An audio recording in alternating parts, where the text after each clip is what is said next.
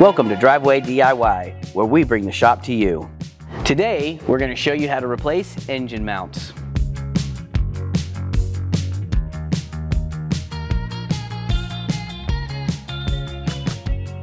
All right, we're going to replace this upper motor mount, which is over here on the passenger side. In order to do that, we have to stabilize the engine, otherwise it will fall down in the engine bay. So we're going to pop this up. We're going to use this hook right here to stabilize the engine. So we're going to take a hook on a chain, connect right there, and then we connect this here to our hoist. So we're just going to use a grade 8 bolt here to bolt these two sections of chain together to make our chain nice and short.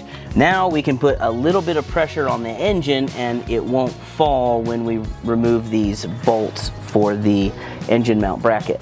Depending on your engine configuration, you may have 2 to as many as 4 engine mounts. This particular engine has 4 mounts. We're going to use our 1/2 inch impact and an extension to knock this off. Then we're going to go down here and get these 3 bolts.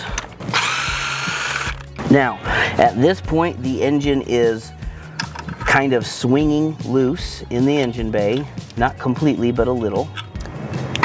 Then lift this bracket off.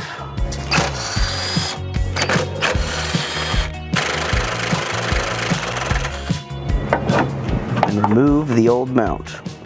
Take your new mount, drop it back in the exact same place. Take the original hardware and reuse it. All right, we're just gonna snug those up for now.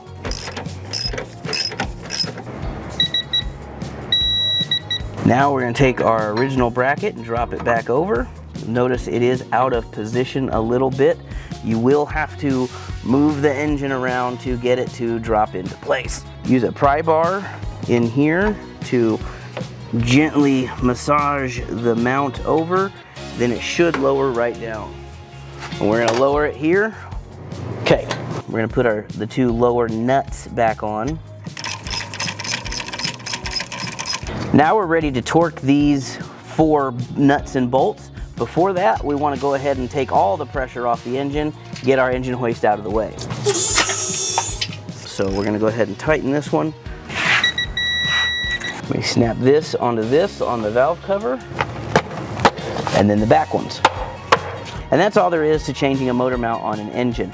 This is a generic guide. Your specific engine may have some different features, different issues or items that you have to remove in order to replace the motor mount.